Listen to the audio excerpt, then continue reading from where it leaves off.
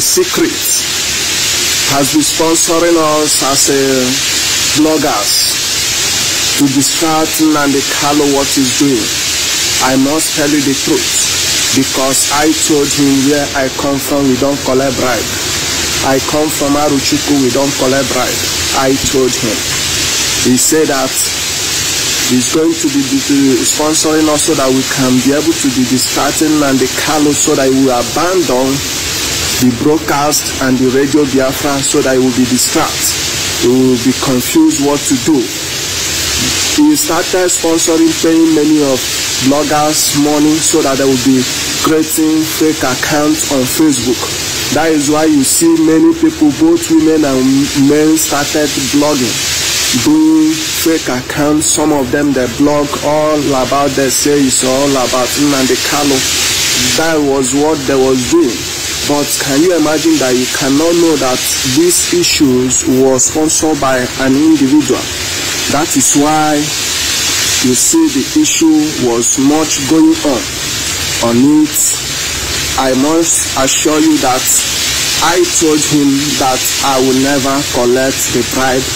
That is why you see the time, and if you want to notice the truth, what I'm telling you that I refuse is the time that I started posting the saboteurs, giving them feeding bottle. Number one, I give Parara feeding bottle. He sponsor Parara. He was paying Parara to make sure he bring the image of Nnamdi Kanu down. He castigates Nnamdi Kanu. I give, you check my name, Iketes Foundation. You will see the truth. What I'm telling you, I am here to tell you that I write the name Iketes Foundation down. I give Parara mock news filling bottle. I give these Ohaneze Ndibo also filling bottle. We see them on Facebook. Just go to my page, you will confirm the truth what I'm telling you now. These are the people that I was sponsoring, and you see the another one in Turkey. Many of my friends, he was sending them money so that I would be distracting Nnamdi Kanu not to preach what he's preaching on Biafra, radio Biafra. But I'm here to tell you, do you see that all those people that create fake accounts, attacking Nnamdi Kanu, attacking about everything Biafra, it was sponsoring through UCHE MEFOR so that he would not take over. See, let me tell you, UCHE MEFOR, I am going to bring out many evidence. If you do see this video, just share him. If you see this my face, you will know that yes, this person, I have did something with him, but this person say no. Just ask UCHE MEFOR if he can come out and defend himself. I'm not hiding my face. UCHE MEFOR knows me very well. He communicates as a blogger. He tell me what to do on internet so that I will distract him. Many people that are broadcasting about Biafrans, but I told them that no, I cannot do such, and I will never do such. I can never do such. We sponsor bloggers to distract Nnamdi Kanu while he's still on the seat with him. He was a deputy leader the time he did all these things, the time he was sponsoring bloggers to distract Nnamdi Kanu to create many accounts. You see many women, many young men, many boys and girls, they are creating Facebook accounts fake under the name of Ipob. Do you think that this thing came from where? It was sponsored by UCHE MEFOR. Confirm my truth. They have confronted Nnamdi Kanu how many times, and the lawyer of Nnamdi Kanu in Nigeria to stop the agitation of Biafra. But Nnamdi Kanu told him that he is never going to stop. That is why, that is where the problem started. As Nnamdi Kanu, you can be a witness, but I'm here to tell you, I'm going to bring many evidence so that you people will believe me. If you see this video, share it so that when you see it, let him come out and attack me, and also know that I am saying the truth. I can never lie, and I'm here to bring many evidence about UCHE MEFOR secret. Why he come out, and that man is a useless man. What do you know that he's coming to talk? Him that carry water in his mouth, carry spit, talking what do you know that UCHE MEFOR is coming to talk? He's not coming to talk anything. He's a foolish man, but you don't know where he's going. He's going to end. See, that Nigeria is thinking that he's going to collect money. He's about to travel to Nigeria to go and receive money. Let him go. He's going to end up that place. I don't have much to tell you, but I have much to bring out about UCHE MEFOR. If you see this video, share it, because I'm about to bring out many secrets about UCHE MEFOR. They believe that they are the prominent stakeholders in Ipob and say, move out, begin to castigate him, tell him, well, something happened at Obibo, you couldn't do anything, and those people are dying. Nobody is helping them. Nobody is contributing to their welfare. Look at that. They want to blame him and make him look inconsequential.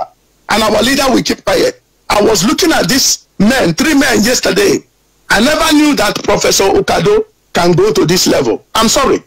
He wished me Merry Christmas, but I responded to him. I am polite and very, advanced in what I'm doing. He wished me Merry Christmas. I wished him back Merry Christmas. But I cannot believe that he would be in the midst of these confused men that did not want to follow the agenda of God. God does not give instruction to 2 people, conflicting instruction to 2 people at the same time. I can tell us that. God in his mannerism cannot give 2 people different instruction and they will be killing each other. Unless he want to cause confusion in the camp of the enemy, he will do that. But in this camp that our leader is leading, Mazi Nnamdi Kanu, God will not do that. Because there are men and women of God in this very project, in this movement. So anything that I'm saying that is not correct, they are free to communicate to me. So these men did not understand the handwriting. And they said, well, we don't understand, because they were induced, they were paid, hired to do this. And the zoo, earlier before their manifestation openly, they said, we have designated 670 million or billion to jam the network of Ipob.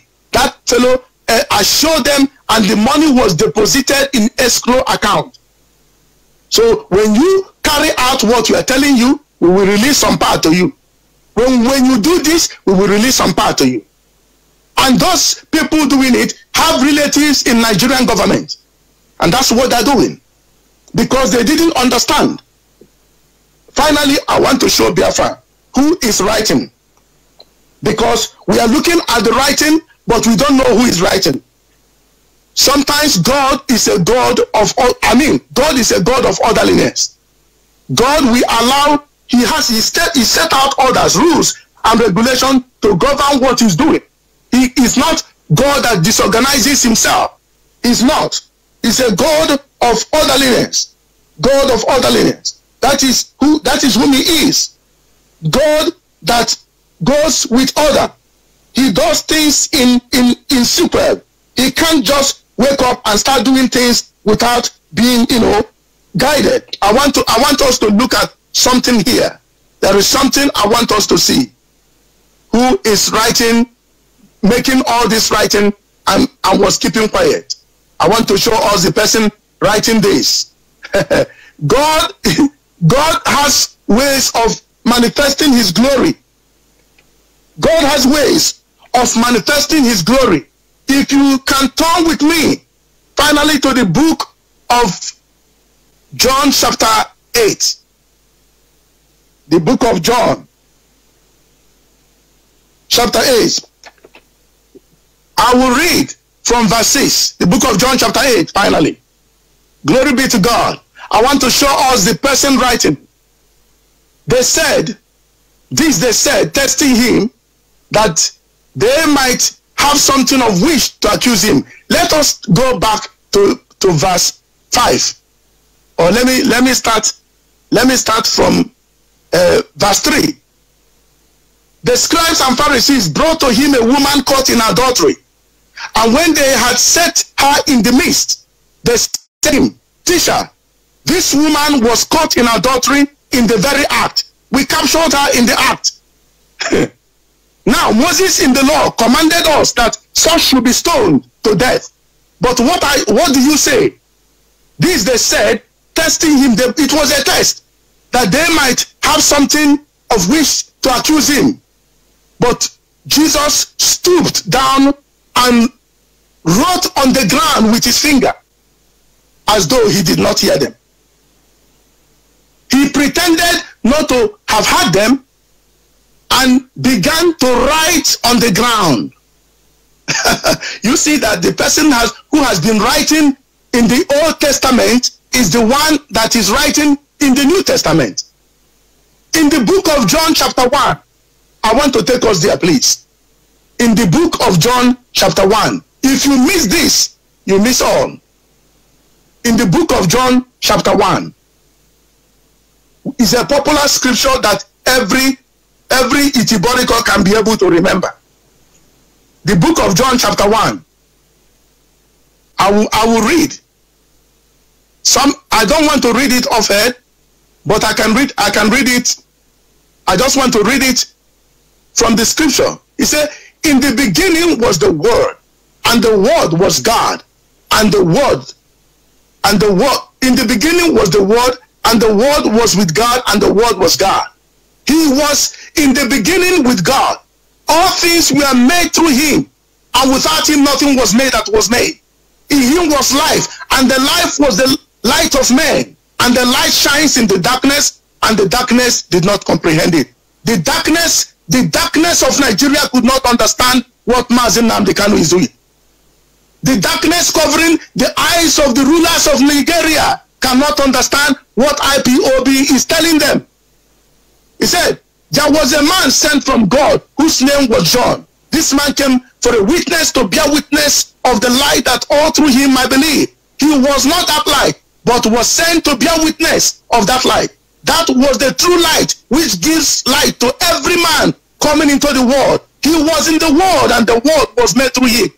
And the world did not know him. He came to his own, and his own did not receive him. But as many as received him, to them he gave the right. Some versions say, some certain translations said, as many that received him, to them he gave power to become children of God. The ability to be a child of Elohim, a member of IPOB, is Elohim that will give you the power, give you the understanding to become a child of God, a member of IPOB, where light dwells. So you can see, it is God that calls you to come and join the family. If God did not call you, you will be speaking from both sides of your mouth. You can be even in the midst of the children of light, but still you are operating in darkness because your heart have not received the light, the enlightening of God, the ability to see. If you cannot see, you will begin to criticize, you will begin to blackmail, you will begin to speak from a different tongue.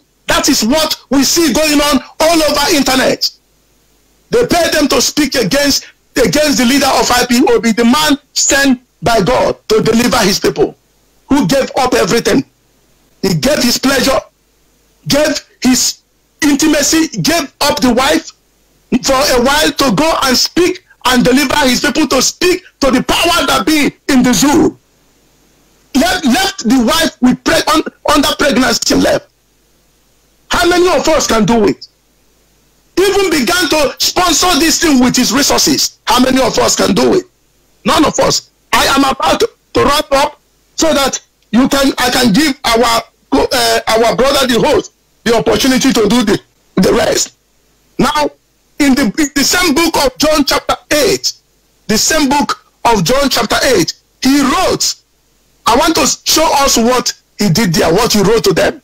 Because somebody will say to me, Rabbi, what did he write on the ground? Why couldn't he speak to them? Why couldn't he just open his mouth and tell them something? He wrote on the ground as though he did not hear them. So when they looked on the ground, they read what he wrote. These men could read, they are Pharisees, they are learned men. So he didn't want to talk to them to avoid confrontation, verbal confrontation. God has his mannerism, he understands our hearts. So he wrote to those men that came. He said to them, before you kill, because they came with stones. And when the people of that period, of that dispensation, lay their hands on stone, they will certainly unleash that stone. I've told us before. Some some people wrote, some people interpreted it in a different way. Say he wrote to them, drop the stone and leave. He wrote to them, he said, if you know you haven't seen, cast the stone first. He said to them, when he wrote on the ground, he said, so when they continued asking him, he raised himself up and said to them, he who is without sin among you, let him throw a stone at her first. And again, he stooped down and wrote on the ground again. You see, he spoke to them. Say, if you know you don't have sin, cast the stone first. Then he went and said, look at me, I'm writing. You know what he wrote there? Do you know what he wrote there, Biafra? He said, before you cast a stone, look at your back. That's what he told them. These people, if they decide to stone anybody, it's still being practiced in some places in Middle East, even some Islamic world. When they lay hands on their stones, they're going to unleash it. They won't stop. If you tell them to stop, they will say, oh, you are part of it. They will even stone the person. So when he said to them, before you cast a stone, if you know that you have not committed sin, he didn't say if you have not committed adultery. Every sin is sin before God. Fornication, adultery, theft, wickedness, mischief, covetousness, envy, pride, jealousy, they are all in the family of sin, iniquity. He said, now throw the stone first, cast the stone, but look at your back. So when they looked at their back, they saw angelic beings. That's what those men saw. They saw angelic beings. So you can see that God is confrontational sometimes. They saw angelic beings with rock. Raise the rock up on them. They became like ants before the angelic beings. They were massively tall, huge, with rocks. And all of them began to drop the stones down there and walked away. That was one of the miracles Yeshua HaMashiach performed. They saw God, he opened their eyes and they saw legions of angels with stones there, rocks. Say, if you do, we will bury you here. Nigeria is seeing that handwriting now. Nigeria saw legions of soldiers, legions of men, able-bodied men, and said, our leader now spoke and said to them, come and kill again. Any Biafra you kill, we will be meted with with the same response. If you kill any Biafran, we will go for you. If you murder anybody in Biafran land, we will unleash mayhem to you. He wasn't bluffing, he wasn't cajoling, he was serious. That was what Elohim said. That was what he did. He saw them legions of angelic beings carrying rocks, not stones. Those men were having stones in their hands, but the angels were having rocks. They were about to bury them there. And they saw the magnitude of what was going to happen to them. They dropped their stones and walked away. You see, why is Nigeria now talking differently? They armed them with AK-47 and they were coming to Biafra land. Every time they will come, they will shoot everybody, shoot anyone they can shoot, kill anyone they can kill. Our leader was putting restraining order.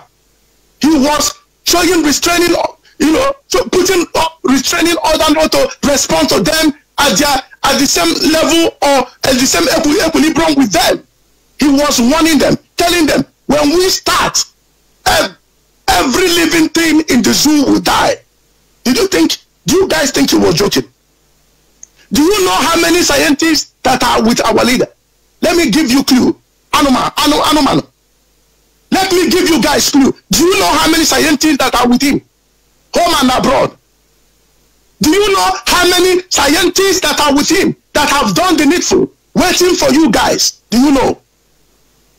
Governors of Southeast, do you know, including UCHE, do you know that you can be taken out just easily if you want? Our leader gave you warning, gave you word. Do you know how many scientists that are with him? Don't look at Ezewi Burube, the locals you saw that made you people to be talking. They are not registered. They have to go to the constitution and legalize them. Amoteku was legalized.